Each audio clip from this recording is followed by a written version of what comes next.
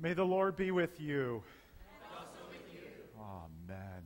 And with these gracious words, we come and we mark this time together as sacred, as time to be renewed and refreshed and to be filled once again for life. Friends, a very special welcome to everyone this morning as we gather with the words of today's psalm. The psalm that we'll be hearing again and be singing during our prayer of confession. These words come to us today. Have mercy on me, O God, according to your steadfast love. You desire truth in the inward being. Therefore, teach me wisdom in my secret heart. Purge me with hyssop, and I shall be clean. Wash me, and I shall be whiter than snow. As we gather in this sanctuary, we come to worship. And I invite you to fully arrive and be present here right now and to take the gift of this moment and the gift of life, the gift that the Lord has given us today, and to use it and to be transformed by this gift. If you're visiting us, just a very gracious and special welcome. We are so glad that you're here this morning. We'd like to get to know you by name, and so we have a small tool to help us with that. It's these blue friendship pads that are at the center of every aisle. Please take one, and particularly our members, I ask that you get that started. Pass that down so that you may greet one another by name during the passing of the peace and during our time of fellowship after church. As we leave the sanctuary, we have these new for Lent, purple friendship folders that we'd like for you to get to know a little bit more about our ministry. And we'd love to share this with you as you leave the sanctuary. Through the door on my right is a lounge in which all are welcome to join us for a time of fellowship after worship. We hope that you'll join us there. I have a few announcements to share in the life of our congregation. The first being that next Sunday is Palm Sunday. It's Passion Sunday. And that's the Sunday that we will be gathering our one great hour of sharing offering. There's an insert in the bulletin. This offering changes lives. It helps in hunger and disaster and development around the world. And so I just invite you to give generously to that. At both doors, as well as their information in your bulletin, Holy Week has some important, some spiritually significant moments for us to join in the journey together. Monday, Thursday, we will be at the Knolls. And we have a two-part evening. You can join us for the, both parts or the second part. The first part is a meal at the Knolls starting at 5:30. We'd love for everyone to join us for that. And if you can join us for the meal, please fill out this sheet, and you can drop it in the offering plate if you picked one up on your way in. Or you can call or email the church so we can make sure that there is a place for you. All are welcome, without reservations necessary, to our time of worship, which will begin about 6:15 up at the Knolls. And then Easter Sunday is coming, April 1st, Easter Sunday. Can't wait to celebrate.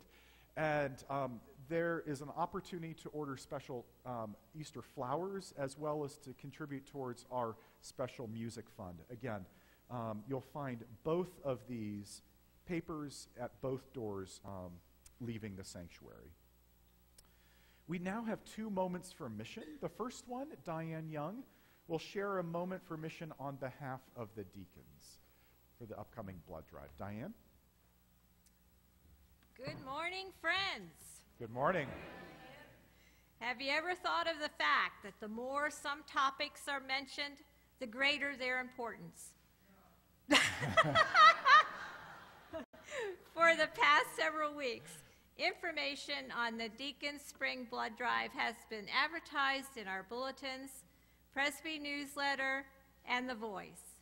In addition, Pastor Lawrence has included the blood drive information as part of the Sunday morning announcements. Well, I am here to again remind everyone of the Tuesday, March 27, Spring Blood Drive, being held from 2 to 6 at the seminary. If you have not already done so, please consider registering online for an appointment. Information on how to do so is included in today's bulletin, or you may contact the church office for additional assistance. Our goal is 40 donors, and currently 13 individuals have made appointments. So please become a donor and encourage friends and family members to join you in helping to save lives by giving blood. Let me end with a quote from Albert Schweitzer. If affirmation for life is genuine, it will demand from all that they should sacrifice a portion of their lives for others. Thank you. Great. Thank you, Diane, so much. We have a second moment for mission on behalf of the Mission and Outreach Committee for not only a way that our mission, go ahead, Danny, our mission at the seminary is inviting the congregation, the community in, but a way that we go out to the community to serve. Danny? Prue Dana could not be here today, so I'm going to give the mission for Habitat for Humanity. This Saturday, March 24th, the Oxford Presbyterian Church is committed to providing volunteers for the Habitat for Humanity Faith Build in Oxford. So we are inviting members of the congregation that are able to be a volunteer on Saturday the 24th. You'll be at the site at 8:30 and stay until cleanup time at 3 p.m. And if you know of non-members who are able to help, you could also invite the non-members to help the Oxford Presbyterian Church in meeting our commitment. And the ways you can sign up is through the church office or Prue Dana, or you can go to the Cincinnati Habitat for Humanity website and sign up there. And for those who are not able to volunteer, we can also contribute money for the Habitat. Our church is obligated for $8,000, committed for $8,000, so you can make out a check and put OPC in the main part, who you're making that check out to, and Habitat in the note field. Or if you prefer to donate cash, put it in a pew envelope, cash in a pew envelope, and write Habitat on the pew envelope. Well, I'd like to thank Cy Young for providing wraps for the 20 volunteers that will be at the Habitat site this weekend. Thank you for your time. Thank you, Danny. So many ways to serve. Now, let us worship the Lord. Let us turn our hearts and our minds to worship our Lord. Thanks, Dan.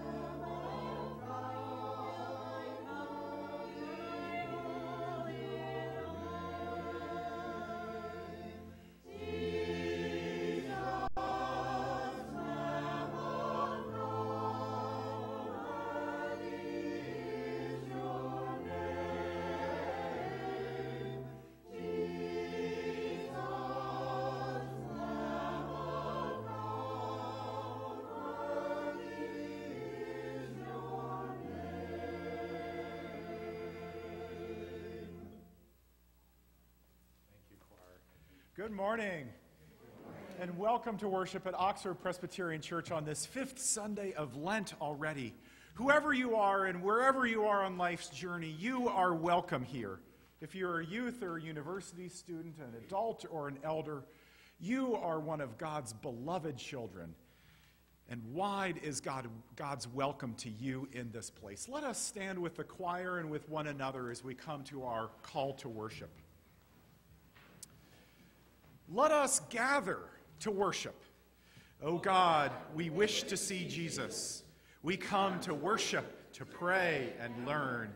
We come looking for Jesus in scripture lessons, in our own life experiences, and helping our world in prayers for each other.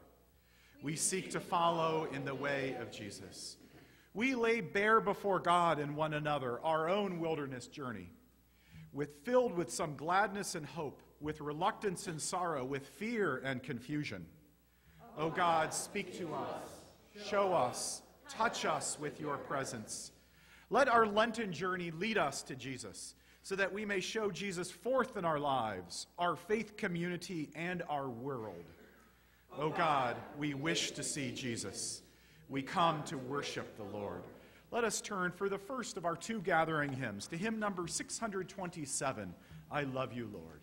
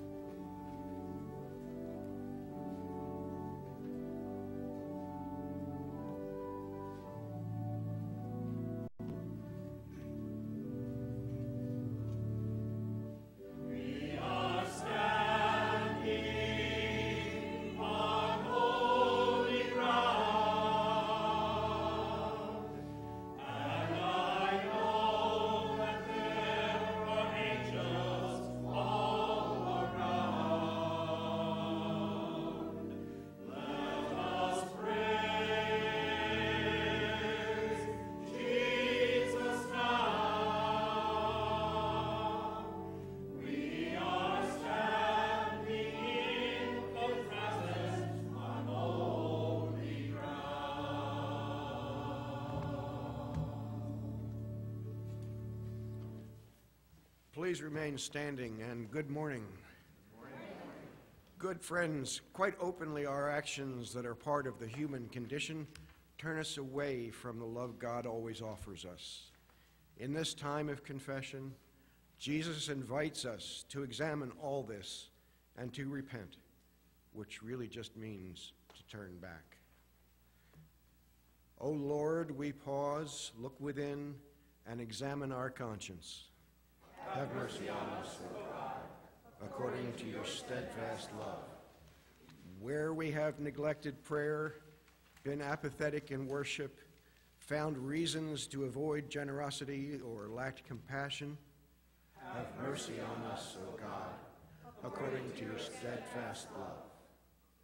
Where we have colluded in the oppression of those who become invisible in their suffering and ignored on the streets, have mercy on us, O God, according to your steadfast love.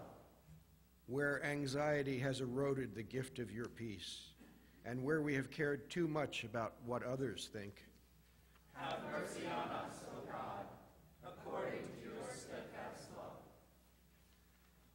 Let us now take a moment of silence, followed by our sung confession from hymn 422, Create in Me a Clean Heart.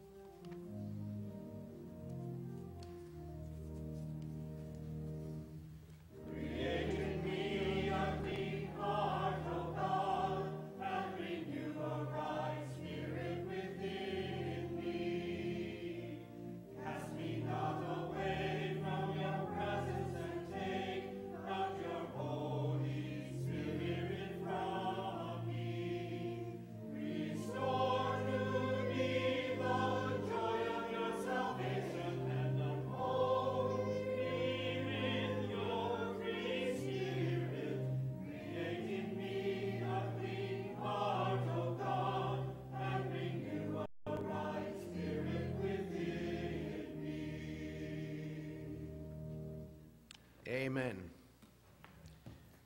Our gracious Lord teaches us to live and to move with God's wisdom, to open the doors of our hearts that will draw us deeper still to live in a truth that God desires. Here and now we begin again. We open wide the windows so that those who pass by will see Christ looking out. Thanks be to God. Amen. The peace of Christ be with you. And also with you. Forgiven in Christ, please greet those around you with the peace of Christ be with you. If your neighbor is someone you have not yet met, please introduce yourself, for all are welcome in this place.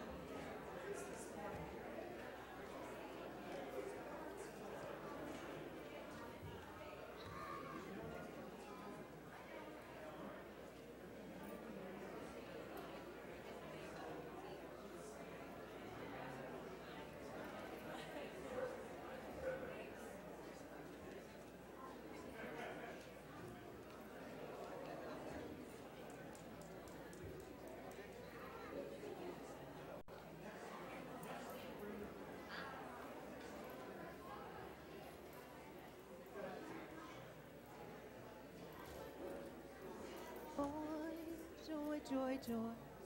Is it working? Down in my heart. Down in my heart. Does someone need another bucket over there? All right. Down in my heart. I don't think it is either.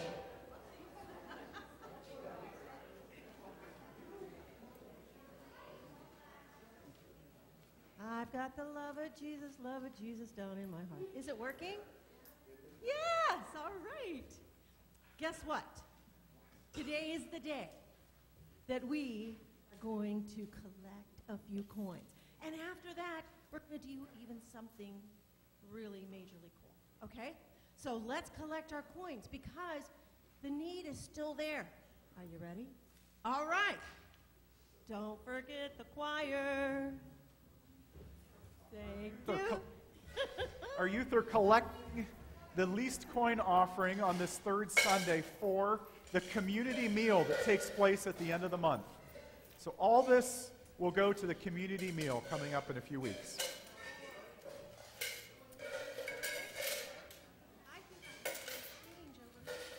Let's see. Do I have a few pennies over here? There they are. Perfect. Yes. You're first back. You're the collector. All right. So stand right down there. You be the collector. Lawrence is going to help with that. The pastor is going to help you. All right. And one.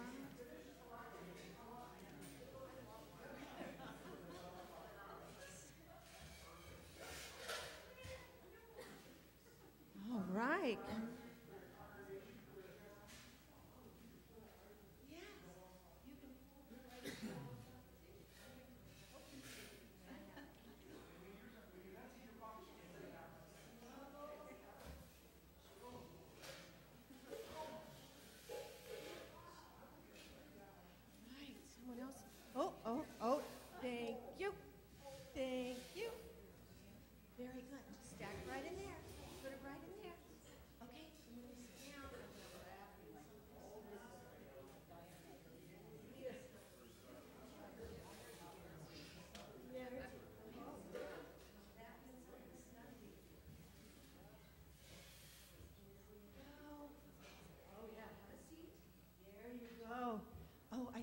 have some more snugglies up here. Yes, we do. I'm going to come over this way. Oh, I have another snuggly right here. Yes. Wrap that right around. This, whoa, is very, very heavy. And we are thankful to this congregation for the amazing generosity that we see. And it's not only shown in the pennies. Yes, we have 4 more snuggles that need to happen. Here's another snuggly. Yes. And here's another snuggle. And I have yet another one. Are you okay?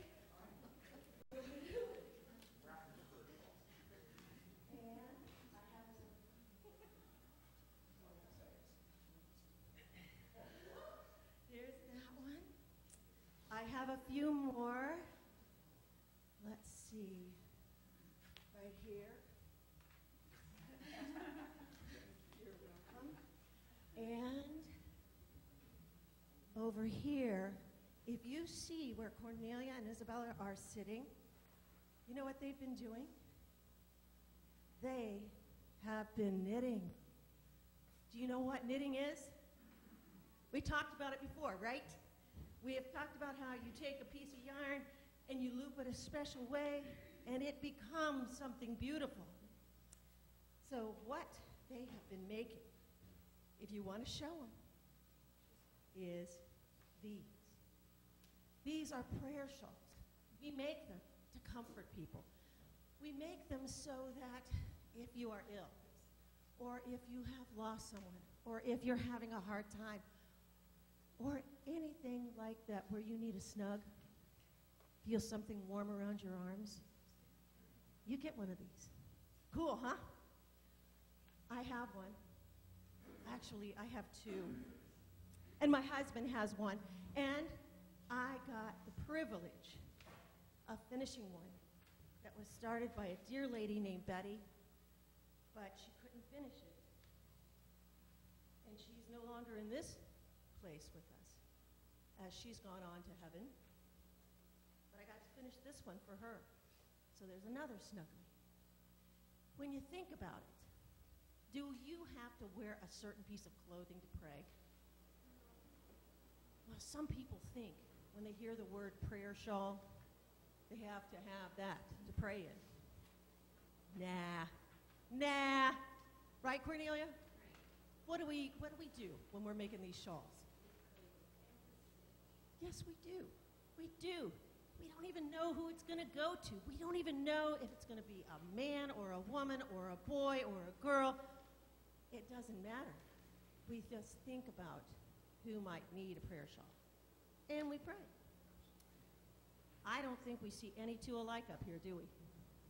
Because it also celebrates how different we are and how beautiful we are to be different. I mean, nobody really would want to look like me, but they might. But it doesn't have to be that way. You don't have to look like me to pray. You don't have to have a prayer shawl to pray.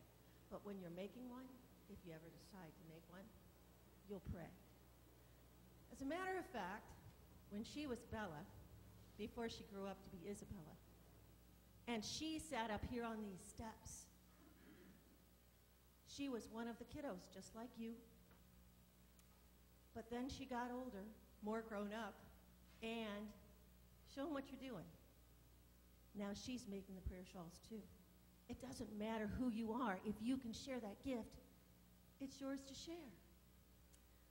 So, you know what I have to say, guys and dolls?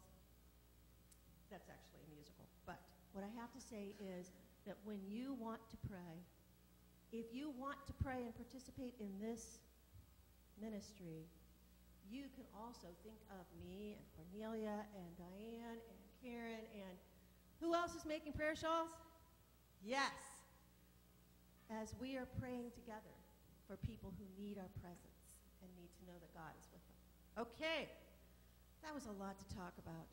I'm awfully glad that Noelle and Lola brought their fish banks back because next week is Fish Bank Sunday. 1 great hour of sharing. And if you can't be here next Sunday, but you want to bring your fish bank in anyway, we can bring those in anytime. Also, next week is what? Palm Sunday. And what do we do on Palm Sunday? We have a parade. All righty. Let us remember all those who we've made a shawl for and all those who might need a shawl. But come on up here. If you wrap that around your shoulders, which I'm going to do too.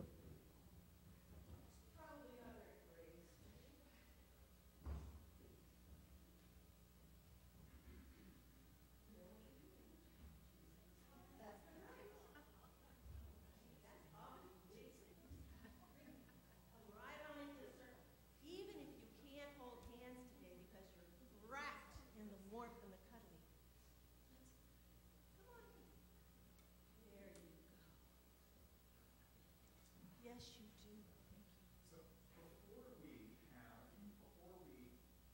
turn out from our circle and share a blessing with the congregation and they share one with us, I have a prayer, a blessing for anyone who might be getting a prayer shawl that we have here today or has already been given or will be given, because I have heard when I visit women and men who might be at home or in the hospital or at the nursing home and they have a prayer shawl, they feel connected to us right here and right now. They feel connected to our congregation, and that comforts them so much. So I have a blessing for all the prayer shawls that have been made and will be made. Let's pray together. And if you have a prayer shawl in hand, you can go ahead and touch it. If there's one beside you, you can touch that as well. Okay, let's pray together. May God's grace be upon this shawl, warming, comforting, and unfolding. May the one who receives this shawl be cradled in hope, kept in joy, graced with peace, wrapped in love. Blessed be your presence, O Lord. Amen. Okay, Carol. So now, because we can't keep these shawls to ourselves, right? We need to know that no matter Who we are. and no matter, Where you go. that's right, no matter, What you do. you are always Loved by God. and held in the embrace. All right, we're not twisting, but we are turning. If you can help me move the shawls out as you go to your classes, we will have our time in church school. Does the congregation have a blessing for these children? May God bless you there.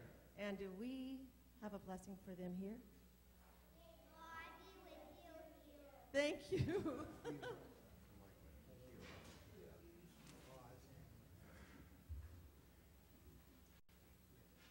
Take them with you. That is amazing. Thank you.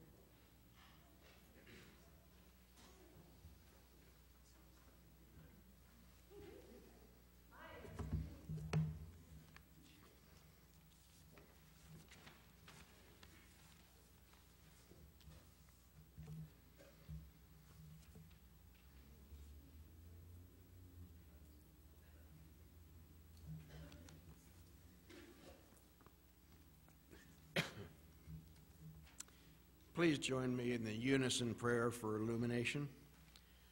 Shine upon us, God of glory, and by your Spirit reveal to us the grace and truth of Jesus Christ in your word made flesh. Amen. In the beginning was the Word. And the Word was with God. In preparation for Palm Sunday, Passion Sunday next week, the lectionary reading is drawn from the Gospel of John, a reading from John 12:20 through 33. Now, among those who went up to worship at the festival were some Greeks. They came to Philip, who was from Bethsaida in Galilee, and said to him, "Sir, we wish to see Jesus." Philip went and told Andrew, then Andrew and Philip went and told Jesus. Jesus answered them, "The hour has come for the Son of Man to be glorified. Very truly I tell you, unless a grain of wheat falls in the earth and dies, it remains just a single grain. But if it dies, it bears much fruit. Those who love their life lose it, and those who hate their life in this world will keep it for eternal life. Whoever serves me must follow me, and where I am, there will be my servant also. Whoever serves me, the Father will honor. Now my soul is troubled, and what should I say? Father, save me from this hour? No, it is for this reason that I have come to this hour. Father, glorify your name. Then a voice came from heaven, I have glorified it, and I will glorify it again. The crowd standing there heard it and said that it was thunder. Others said, an angel has spoken to him. Jesus answered, this voice has come for your sake, not for mine. Now is the judgment of this world. Now the ruler of this world will be driven out. And I, when I am lifted up from the earth, will draw all people to myself. He said this to indicate the kind of death he was to die. For the word of God in Scripture, for the word of God among us, for the word of God within us. Thanks be to God.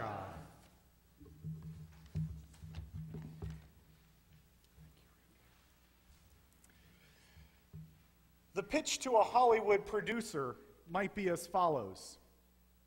There are reports of The Walking Dead, which prompt authorities to hatch an assassination plot against the young rebel with these seemingly otherworldly powers. Then just before one of the most important holidays of the year, some friends throw an extravagant dinner party at which a few things happen that scandalize the guests. Subsequently, the authorities double down on this assassination plot by hatching another plot, this one against the suspected zombie himself. Then a flash mob forms a spontaneous parade as the young rebel heads into the town to challenge the elites. That's just about a 90-second pitch to a Hollywood producer. But a biblical scholar might describe these same events with these words. A week before Jesus and his disciples arrive in Jerusalem for Passover, they stop in Bethany, where Jesus raises Lazarus from the dead.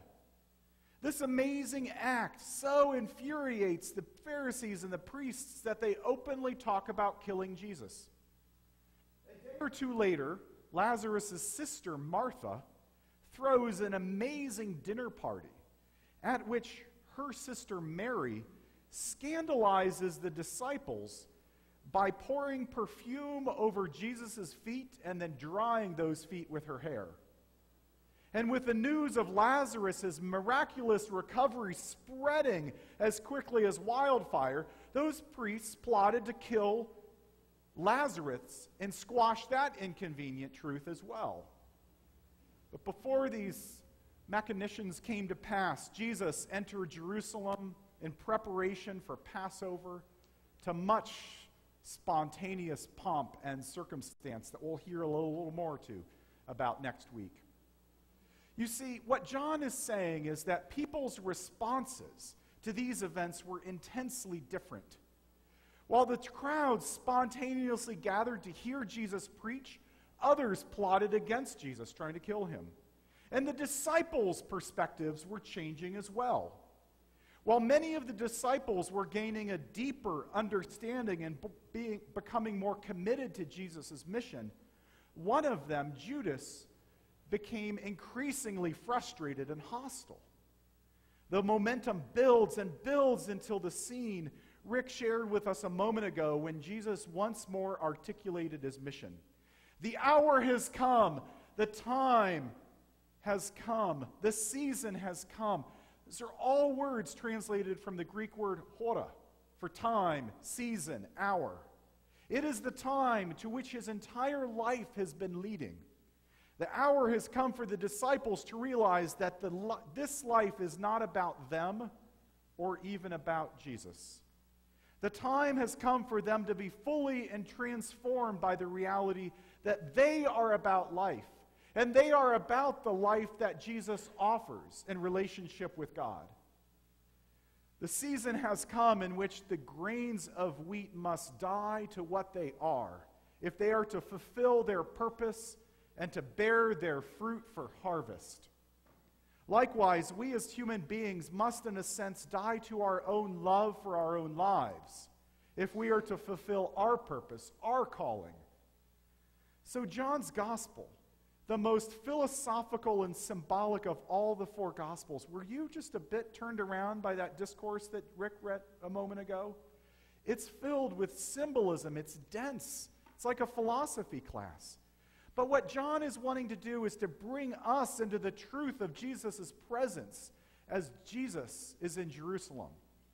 And like the disciples and Greeks mentioned in this Passover, Jesus was not from Jerusalem. He's a pilgrim at that festival, that feast of Passover. However, unlike them, he entered the city for the final time and to face the hour of, shall we call, his glory that comes through his death and resurrection. For the time for curiosity has run out. The time for commitment is at hand in this passage. Jesus wants to know if some Greeks in the crowds and the disciples, if they really want to see him, the Son of Man who will die and be raised for the sake of them all. Jesus knows that curiosity about signs and wonders, that's easy. That's what captures headlines. That's what grows a crowd. But much harder and more precious is that commitment to follow, no matter the circumstances. And Jerusalem is the place where the choice between these two stances must be made. Did the Greeks really want to see Jesus, really see him? Or did they want to see what they thought he could do? In this season of much rhetoric and many causes, it's easy to be curious, to go from one headline to the next, from one rant and diatribe to the next. But to what, and more importantly, to whom are we truly committed and willing to stand with no matter what the cost? For what, and more importantly, for whom are we willing to lose our lives? In this season of much hubris and many false heroes, Jesus is modeling the spirit of humility that reveals that life is not about us. We are about life. The Mission is a movie from the 1980s that has long left a deep impression on me. The Mission is set during the last days of the 18th century in a Jesuit mission built for indigenous people along the Paraguay River in South America.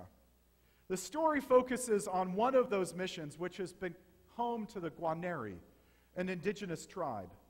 Jesuit missionaries had long worked among the Guaneri, who were free under the Spanish law at the time. But when Portugal takes control of the area from Spain, the Portuguese government wants the Jesuits out and manages to finagle the Vatican officials into ordering the Jesuits to abandon their mission and the Guaneri. And under the authority of Portugal, there was little doubt that the Guaneri would be forced into slavery. The movie tells the story of our reading this morning of John 12 through the lives of two individuals, Father Gabriel, played by Jeremy Irons, and Father Mendoza, played by Robert De Niro. Father Gabriel sought to live out Jesus' commissioning of the disciples and their commitment to his mission. Father Gabriel lived this out by leaving his home in Spain and moving to South America and connecting with the Guaneri through the love of music, particularly beautiful flutes and recorders. Very much in contrast, Rodrigo Mendoza is cut from a different cloth. He left Spain as a mercenary in search of his fame and fortune. Mendoza brought no gifts to offer the people. He was intent on kidnapping and, to his best, enslaving, though not legally, the Guaneri, the very people that Father Gabriel had learned to love. After flying into a blind rage and killing his brother, Mendoza is consumed with remorse and wants to repent. So this this soldier of fortune turns around. He repents, and he gathers all of his weapons and his armor into a large net. And as an act of penance, Mendoza drags this net of armor and weapons up a cliff to the Guaneri mission, where he once terrorized them at that Jesuit mission. Each step Mendoza takes is labored up that cliff. It takes him closer to his death and his resurrection. Just before Mendoza reaches the top of the cliff, he slips and he's in danger of being pulled down the cliff to his death by the weight of that armor and those weapons. And then suddenly a Guaneri warrior from that mission rushes up to him, holds out a knife, first holds it at his throat, and then he puts the knife to the back and cuts that burden of armor and weapons and lets it fall down the cliff. The act cleared the air from Mendoza. It forgave him the forgiveness that he sought. He took his religious vows and he joined the Jesuits as a priest. Then the troubles began that I mentioned earlier when Portugal wanting to come and take over this mission. But when ordered to leave by the Portuguese, the Jesuit missionaries refused to leave. For they recognized that life is not about us. We are about life. Father Gabriel believed that the nonviolent response was best to this military aggression. Father Mendoza believed that the only choice they had was to take up arms again. Father Mendoza reached for his sword, which he thought that he had abandoned forever. And he sought out Father Gabriel and he said, "Father, I've come to ask you to bless me." Father Gabriel responds, "No. If you're right, you'll have God's blessing. If you're wrong, my blessing won't mean anything. If might is right, then love has no place in this world." It may be so. It may be so, he continued. But I don't have the strength to live in a world like that, Rodrigo. I can't bless you. Father Gabriel continued. He said, "Rodrigo, help them as a priest, not a soldier. If you die with blood on your hands, Rodrigo, you betray everything you've done. You've promised your life to God, and God is love." Initially, Mendoza and Rodrigo and the Guaneri, they fight off the attack force just by being themselves. As time passed, it was clear that they were no match for the soldiers. Father Gabriel backed up his lofty ideals by putting his faith into action.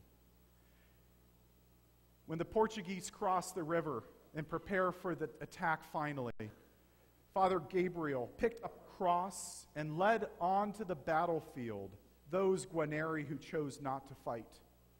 The attacking soldiers who think of themselves as doing the will of God are shocked into stopping firing for a moment at the sight of a priest and a chorus of women and children singing, walking to them with a cross right in front that Father Gabriel carries. The soldiers hold their fire until the military commander ordered them, demanded them to continue their attack. On they walked, Father Gabriel and that chorus of Guaneri women and children. They died alongside the defenders of the mission, but they did not betray their commitment to the mission. The historical events of this movie present two of the clearest choices before the followers of Jesus Christ as we prepare for our final steps of Lent. The time for curiosity has run out, and the time for commitment is at hand. We don't remember the names of those temple guards who in just a few days we will read about arresting Jesus in the garden.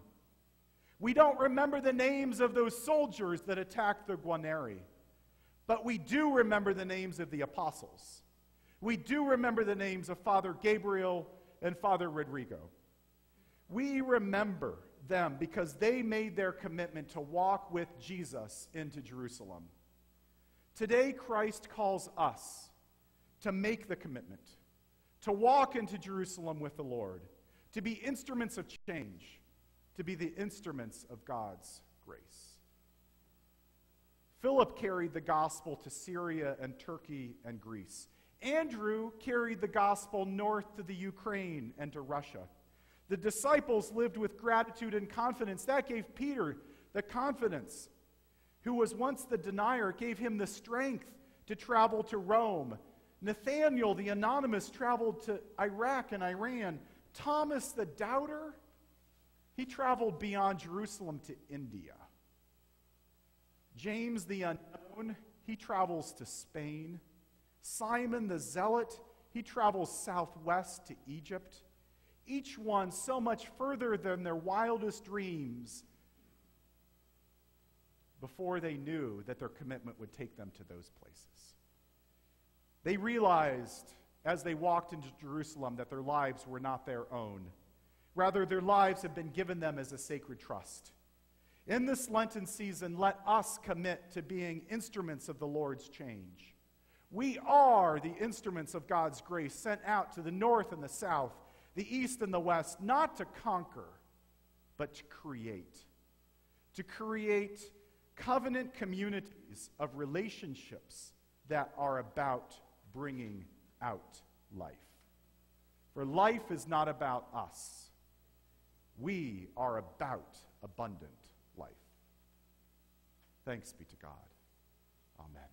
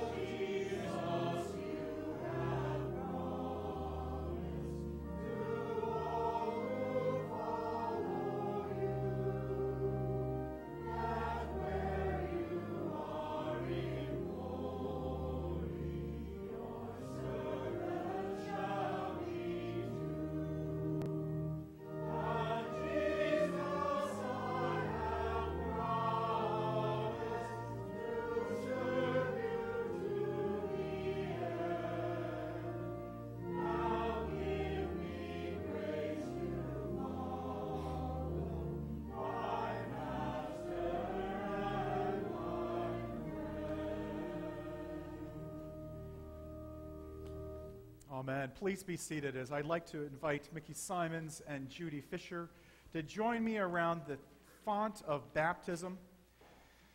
It's wonderful to highlight the ministry of the deacons on this Sunday with the dedication, the blessing of the prayer shawls. Here we are, Judy. It's on and ready. And Mickey, you can stand in between us. The deacons do so much that is out of sight and behind the scenes of this church, and yet is so vital for our community, our fellowship as the body of Christ. Pastoral and prayer when those who are near the time of passing from this world and crossing into the threshold of eternity, deacons will be there at that time. Deacons send out dozens of cards and make dozens of visits every month. They prepare meals for family members who have been hospitalized or have just passed away. They prepare receptions after memorials and funerals. They sponsor the blood drive and the Lent and Advent food drives. They knit prayer shawls and so much more. We have an active and vital board of deacons here at Oxford Presbyterian Church. And Mickey, it is wonderful to be able to ordain and install you as a deacon of this church. Following the constitutional questions of Mickey and the questions of the congregation, the three of us will then come down to the floor of the sanctuary, and I will invite all who have been ordained a deacon or an elder to come and lay hands on Mickey. This laying on of hands is a cherished and visible sign. It's a symbol, first of all, of our emphasis of lay leadership in the Presbyterian Church. Second, it is a symbol of the priesthood of all believers in the Reformed tradition. And third, it is a symbol of continuity of ministry all the way back to the apostles and disciples of Jesus Christ our Lord. Now please join me in the sentences of Scripture from 1 Corinthians found in your worship bulletin. There are varieties of gifts, but it is the same Spirit who gives them. There are different ways of serving God, but it is the same Lord who is served. God works through each person in a unique way, but it is God's purpose that is accomplished. To each is given a gift of the Spirit to be used for the common good. Together we are body of Christ and individually members of it. We are called into the church of Jesus Christ by baptism and marked as Christ's own by the Holy Spirit. This is our common calling to be disciples and servants of our servant Lord. Within the community of the church, some are called to particular service as deacons, trustees, and elders. And through this, ordination is Christ's gift to the church, assuring that his ministry will continue among us, providing for ministries of caring and compassion in the world, and ordering the governance of the church. Representing Go ahead, keep speaking, Judy. the one holy Catholic and Apostolic Church, Oxford Presbyterian Church now ordains Mickey Simons to the office of deacon and installs her to active service on the Board of Deacons. Mickey, I have a series of questions that those who have been ordained elders and deacons and pastors have been asked, and I now ask you. Do you trust in Jesus Christ as your Savior? Acknowledge him Lord of all and head of the church, and through him believe in one God, Father, Son, and Holy Spirit. Do you? And do you accept the scriptures of the Old and New Testaments to be, by the Holy Spirit, the unique and authoritative witness to Jesus Christ and the Church Universal and God's Word to you? Do you? Do you sincerely receive and adopt the essential tenets of the Reformed faith as expressed in the confessions of our church as the authentic and reliable expositions of what Scripture leads us to believe and do? And will you be instructed and led by these confessions as you lead the people of God? Do you and will you? Will you fulfill your office in obedience to Jesus Christ under the authority of Scripture and be continually guided by our confessions? Will you? Will you be governed by our church's polity, and will you abide by its discipline? Will you?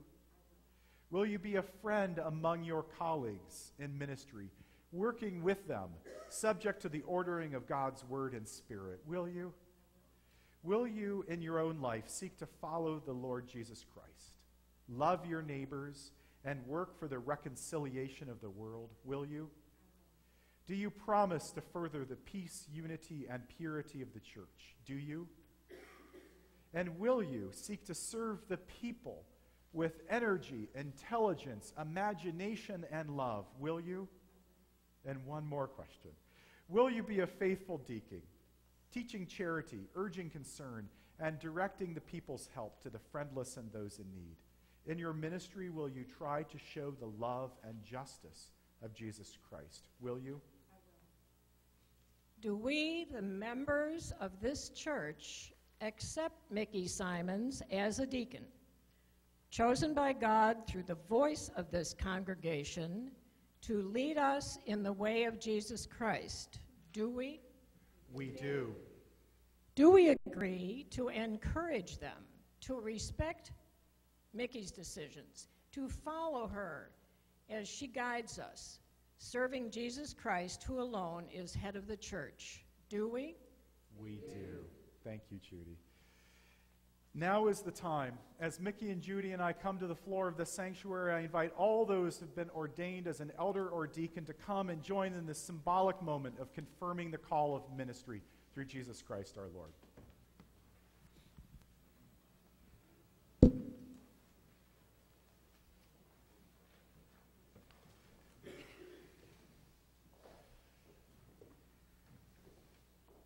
You can lay hands on Mickey and one another. This is just one example that this church is the church of the people. And all are invited into membership and to be leaders of this congregation. Let us join our hearts in prayer. Gracious and eternal God, with joy we give you all thanks and praise. In every time and place you have chosen servants from among your people to point to the way of salvation. Pour out your Holy Spirit upon Mickey, that she may be a faithful deacon in the church. Give her an openness to the Holy Spirit's leading, that she may see and serve wherever there is a need. Train her in the school of prayer, that she may express the compassion of Christ for the poor and the friendless, the sick, the grieving, and the troubled. Equip her with courage to bear the gospel in the halls of power and to communicate your presence and might among those who find themselves powerless. In everything, give her the mind of Christ, who did not grasp at greatness, but emptied himself to become a servant of your reign. Give her joy in her walk of faith and a sure sense of your abiding presence for her work in ministry. And now, as the people of God, we join our voices together in the congregational prayer. Gracious God, pour out your Spirit upon your servant, whom you have called through baptism as your own and marked as your own. Grant her the same mind that was in Christ Jesus. Give her the gift of your Holy Spirit to build up the church, to strengthen the common life of your people, and to lead with compassion and vision.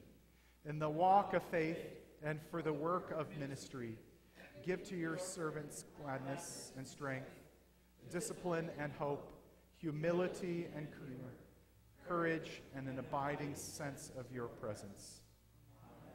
Mickey, you have now been ordained and installed as a deacon in the Church of Jesus Christ. Welcome to this ministry.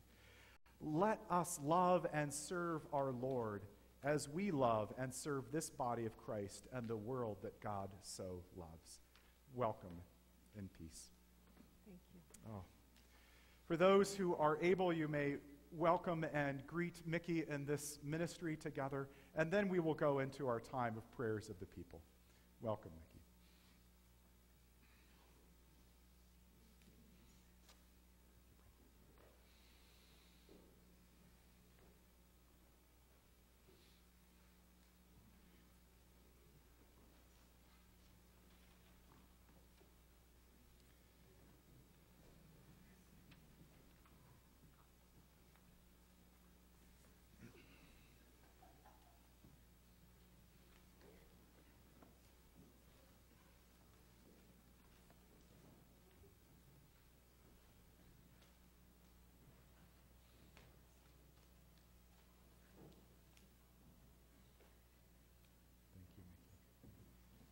Mickey, your certificate.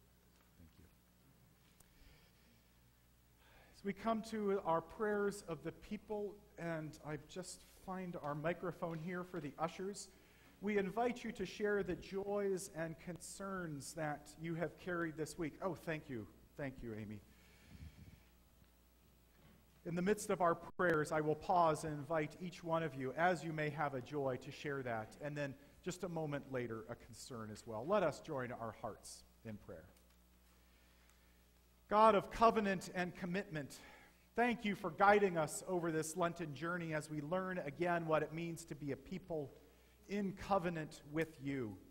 From the waters of the Red Sea to the wilderness of Sinai, from the waters of the Jordan River to the wilderness of Judea, O Lord, you have transformed your people. You have transformed us. And from the heights of Mount Sinai, you formed a people into a nation with the law, with the Torah. And in the spirit of our father Abraham and our mother Sarah, Lord, I now share the words of a prayer that we prayed together with our Jewish brothers and sisters at the Wise Temple yesterday. We heard these words of covenant in which we said together, there are no words more challenging than you shall be holy.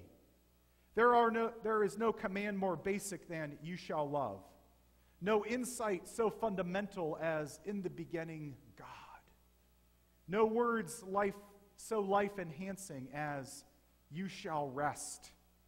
No cry more compelling than let my people go. No consolation more comforting than I am with you always. No vision more hopeful than they shall beat their swords into plowshares. Lord, we praise you and thank you that these words have outlived empires and monuments. And we thank you that these words now live in our hearts and our hands. Lord, I lift up this prayer of joy for the visit to the temple yesterday. Lord, in your grace, hear our prayers. Friends, if you have a joy to share today, I would invite you to lift that up, as I certainly want to start by sharing the joy for the ordination of Mickey Simons as a deacon. Lord, in your grace, hear our prayers. Other joys to share today. Other joys that you may have carried. Yes, Pam. I just want to say that next Sunday, Palm Sunday, we will have a donkey outside. That's so right. if those with little children especially want to come before the service, the donkey will be here between 9:30 and 10, and then it'll make its way to the Episcopal Church and then to the Catholic Church. So it'll be traveling to town. So. We have an ecumenical donkey coming. And for the joy of Palm Sunday that leads into the meaning of Passion Sunday, Lord, in your grace, hear our prayers. Other joys to share today. Brent. Sorrow and the joy. Sorrow passed a long time congregational member, Kate Ellison, and joy for passing to heaven. Yeah. Also, her daughters are here with us today, Stephanie and Leslie, and some of you may recall them. Somebody's already stopped by, but thank you for all your prayers and work. Thank you, Brent. Prayers of both joy and comfort. Joy for the life of Kay Jellison and for comfort for the family. Lord, in your grace and mercy, hear our prayers. We continue in prayer. Lord, we lift up many prayers of concern today that we have carried in our hearts for ourselves, our family members, our community, nation, and our world.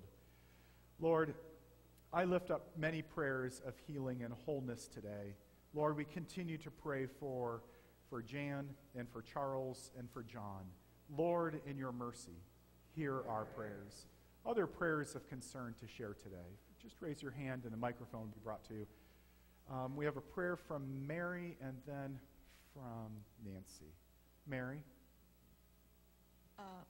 I have noticed that Stacy Wynn has been on the prayer list that's in the bulletin for quite a long time, and I just wanted to let you know, I know her outside of the school, made the introduction when we worked on Vacation Bible School together a few years ago, and I just wanted to let you know that the prayers are working. Her mentally, emotionally, and physically, she's starting to heal. There's also healing going on in the family, so I just wanted to say thank you. Amen. Thank you, Mary. Prayers of both gratitude and continued prayers for the healing in Stacy Wynn's life. Lord, in your grace and mercy, hear our prayers. Nancy? My friend in Cincinnati asked me to call for prayers for Yolanda, her neighbor. Yolanda and her husband are going through a long adoption, which should be finalized next month.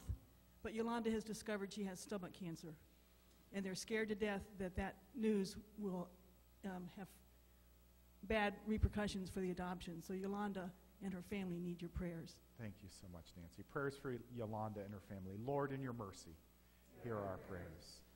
Other prayers today. I lift up a prayer for healing in the life of Daryl Payne, as well prayers of comfort for the passing of the father of Mark DeGennaro. Lord, in your mercy, hear our prayers. Lord, in this time we pray that you would engrave your word on our hearts again. And then, Lord, break our hearts open for what breaks your heart, that your word might sink in and it may become part of us, so that we would follow Jesus into Jerusalem for this time of commitment in the holy days ahead. We pray this in the name of Jesus the Christ, who taught his disciples to pray. Our Father, who art in heaven, hallowed be thy name. Thy kingdom come, thy will be done, on earth as it is in heaven. Give us this day our daily bread, and forgive us our sins, as we forgive those who sin against us. And lead us not in temptation, but deliver us from evil. For thine is the kingdom, and the power, and the glory forever. Amen. A group of us went from this congregation to the Plum Street Temple yesterday, also known as the Wise Temple. And there, in beautiful space, we got to hear a 13-year-old girl read from the Torah for the first time in her life in Hebrew. And her passage was about first fruits. And she talked about first fruits and how we give our very best to God. And I thought, that's what we do every Sunday. That's what we do every day. So now we have the opportunity to give our first fruits our very best. And we as a church accept the invitation and the challenge to share these resources that Jesus has so graciously and generously given to us. Let us give, as we are able, of our first fruits to the ministries of this congregation.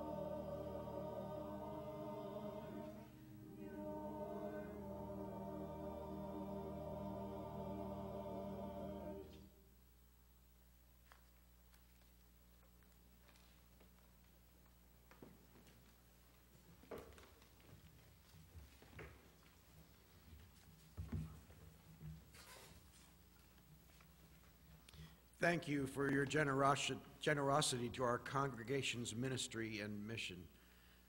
Let's us join our hearts in prayer as we dedicate our lives and our offering today. God, there are many who wish to see Jesus. In joy and celebration of the many gifts that we share, we ask you to bless all of our offerings. May Jesus shine in all the world. Amen. Let us stand and sing together hymn 767, Together We Serve.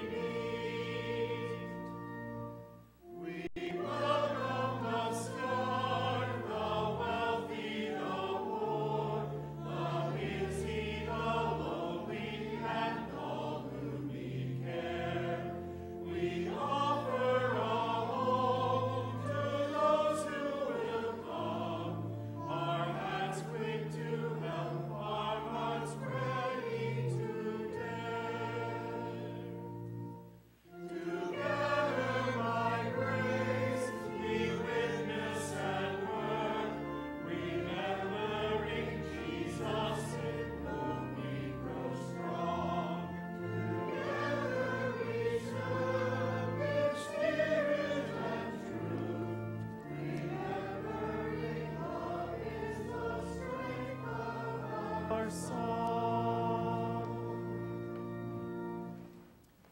United by love, a beacon of hope, a lamp for the heart, a light for the feet. Friends, this is what we seek to be as the body of Christ. And as we go after our blessing that Rick has for us, all are welcome to carry these into fellowship, into the lounge, and then out into the world for our commitment to serve. Rick?